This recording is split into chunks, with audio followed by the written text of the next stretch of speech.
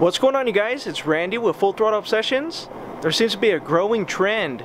It seems that more and more RVers are getting their propane tanks stolen off their RVs. In fact, just a few days ago, my girl got a notification on Ring that exact thing happened just a couple blocks away from where we're staying. So what we're going to do today is secure our propane tanks down. So hopefully that doesn't happen to us. Now what we're going to do, we're going to modify the wing nut so we can put a lock on it and secure both the propane tanks down. Now they do sell lock kits for your propane tanks, but the ones that we came across were pretty expensive. They're around the $90 range. But luckily I found a lock that's going to work for this. So really this modification is going to cost me no money. And I'll go ahead and show you guys what we're going to do. Alright, now the first thing we're going to do, we're going to flatten out one of these edges of the wing nut. We're going to do that by using our vise.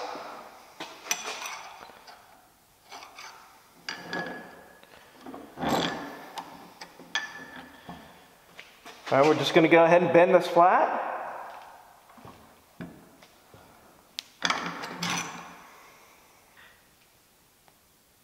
As you can see, we flattened one of the edges of the wing nut. That one, when it's sitting on top of this, it's going to look something like that. That way we could go ahead and put a lock through it. Now we're going to go ahead and get a center punch and get this drilled out.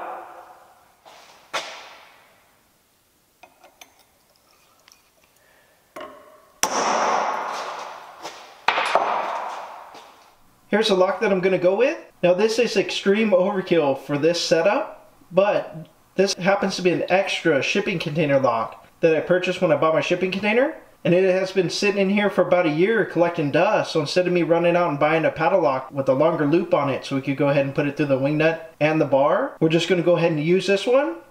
Now a regular paddle lock with a longer loop that has enough room to get around the bar and the wing nut will definitely be enough for something like this. But just to save time and to put this lock to use so it's not just sitting here doing nothing, we're going to go ahead and use this one. Alright, now since we end up flattening out one end of that wing nut in the vise, we're going to go ahead and drill for the lock.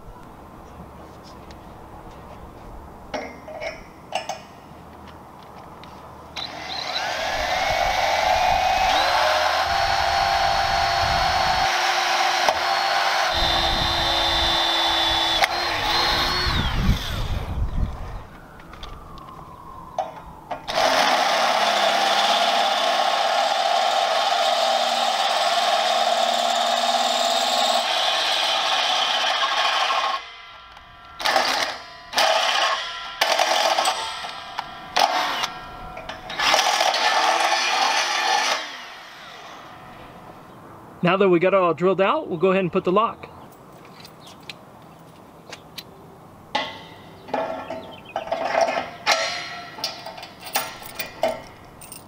Nice.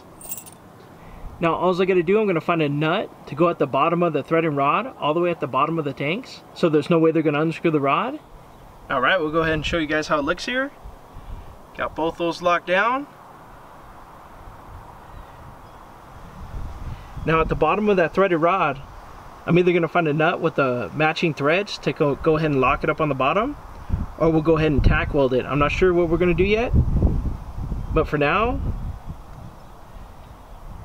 I think we're pretty good. But alright guys, that was really a quick and easy solution. Make our propane tanks a little more secure so we don't have to worry about them so much. Luckily I already have the lock. You don't have to use the lock like that. You could use a paddle lock. As long as it's able to go around the bar and the wing nut, you'd be good. You could get it done in about 10 or 15 minutes. But alright you guys, I hope you guys liked the video, and as always, please like, share, and subscribe. Thank you.